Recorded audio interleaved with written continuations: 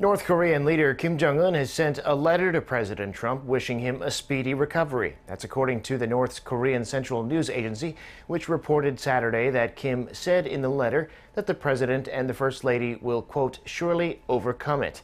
Of the world leaders who've been infected, Trump is the only one to whom Kim has sent such a message. But other leaders wrote to Trump as well, including South Korean President Jae-in, Vladimir Putin of Russia, and Boris Johnson of the UK.